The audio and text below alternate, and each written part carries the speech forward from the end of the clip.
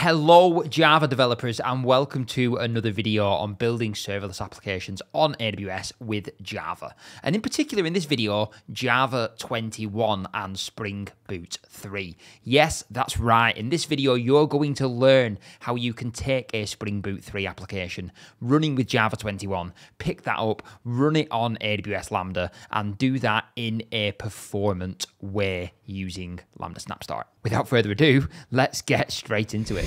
Over 70% of you listening to this video aren't actually yet subscribed. And if you do scroll down and hit that subscribe button and hit the notification bell, I promise to you Java developers out there that I will keep producing content that is meaningful for you. And that means I want you to reach out. I want you to comment below. I want you to tell me the kind of things that you're interested in and the kind of content that you want to see. And I promise you, if you subscribe, if you comment, I will produce the content that you want to see. Thank you all for listening. Now let's get back to the video. Okay, so to start things off, I've gone from start.spring.io. I've generated a brand new Spring application. You see, I'm using Spring Boot 3, I'm using Java, I'm packaging things as a jar, and I'm using Java 21 really specifically. And then of course, I've added a dependency for Spring Web because I'm going to run this as an actual web application.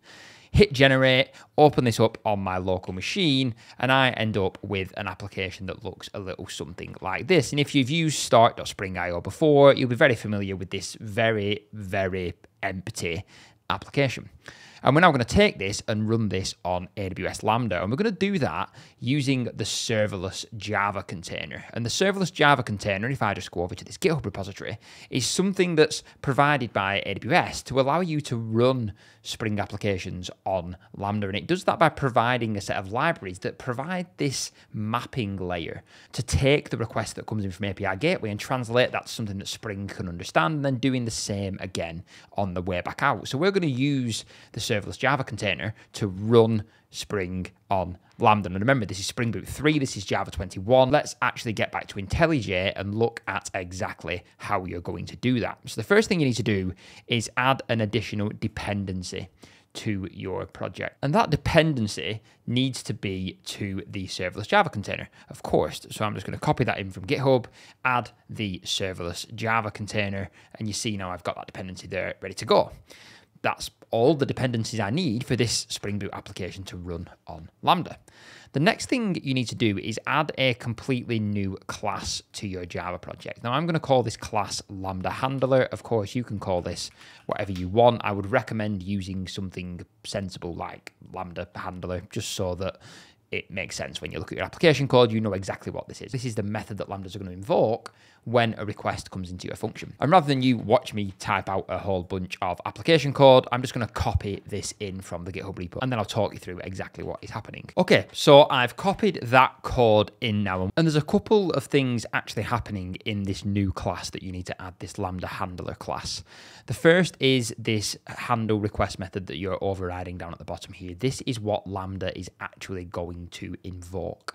And you see that this handle request method is simply calling this handler. And that handler is this private static variable up at the top here. And it's calling the proxy stream method on that handler. And in that proxy stream method is where all of the magic happens. It's that method that takes the inbound request payload from Lambda, that might be API Gateway REST APIs, translates that to something Spring can understand, and then passes that request onto Spring. And then it does the same again on the way back out to actually generate the response. So you'll see that the actual types against this handler method here are AWS proxy request and AWS proxy response. These are types that are specific to API Gateway REST APIs. If you were using HTTP APIs with API Gateway, then them two types would be ever so slightly different. The other interesting thing that's happening in here is you've got this static constructor here, and this is code that's going to run when Lambda first initializes this class. So when the request comes into Lambda, it's going to instantiate the class that you've defined, which is this LambdaHandler class, and at that point, all of this code is going to run. And you'll notice in this static code block here that we're actually using the Spring Boot Lambda container handler. This is something that comes from the serverless Java container. And we're using this get AWS proxy handler. And this is where you're actually going to pass in your Spring application context. So you'll see here, I'm specifying this demo application that you saw earlier. And that is what's going to actually map everything up, and it's going to set all the magic up, and it's going to initialize your Spring Boot. And it's going to initialize your Spring context. So this is where the magic happens. This class here, these 33 lines of code, including my import statements, is everything you need to be able to run this Spring application on Lambda. And remember, this is what Lambda is going to actually invoke when a request comes in, this handle request method right here. So just to give this a bit more real world, let's actually add a controller to this project. And with the magic of YouTube editing, you don't need to wait for me to type this code out. I can simply drop that in there, and you've got this now really simple demo controller that's just going to return a really simple string just to demonstrate this application actually running on AWS.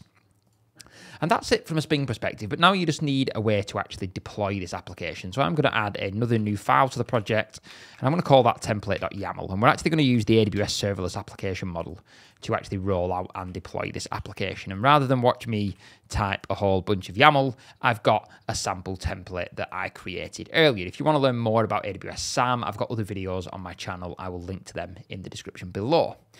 The important thing, though, is this handler method here. And you'll see that I'm using that LambdaHandler class and that handle request method. And this is the new class that you've just added to your project, this one right here. And this is what is actually going to call this handler method defined here. This SAM template is ready to go now. You see it's using Java 21 as the runtime, and I've actually configured AWS Lambda SnapStart on here as well, just to try and improve that cold start performance of the function. The final thing I will just point out is with my actual event mapping here, where I'm mapping the API gateway route to my actual Lambda function, I'm using a greedy proxy path. So I'm specifying the path as proxy. This will tell API gateway to pass all routes onto my Spring Lambda function.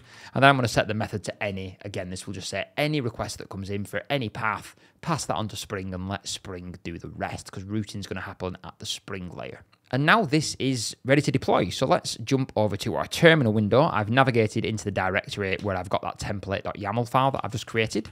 And I'm going to run the SAM build command, and I'm going to run that build inside a container image. And that just means all of the tooling that I need to compile a Java 21 application is just there, ready to go. I don't need to worry about my file system or my local machine being configured in a certain way. Okay, so that has now completed building, and I'm just going to run the SAM deploy command. I'm going to pass in the guided flag, and then I'm also going to pass in my local AWS CLI profile. I can specify the CloudFormation stack you want to use, the region you want to deploy to, if you want to confirm changes before they actually get rolled out using CloudFormation change sets. Is SAM okay to create IAM roles? Do you want to disable rollbacks? Yes, let's live life on the edge here. It's okay that our API gateway endpoint doesn't have authentication. And then we want to save all that data to a configuration file.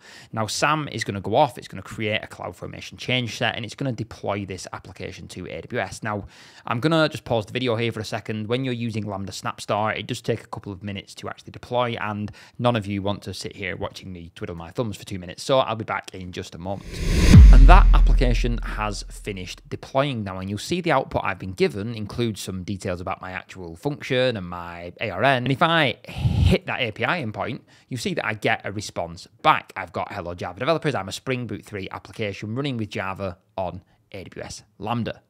So there you have it. Java 21, AWS Lambda, Spring Boot 3, all set up, ready to go. And it really is as simple as that to run Spring on Lambda. The serverless Java container is a fantastic project. A big shout out to Dennis, who does a lot of the maintaining of that project. He is who makes all of this magic happen, amongst some other contributors, of course. As always, thank you very much for watching. If there are any other things you'd like to see me cover, whether that's content, whether that's ideas, whether that's diving deeper into things like Spring Boot on Lambda, please reach out, let me know, comment down below in the comments. I'd love to hear from you. And until next time, please keep on building.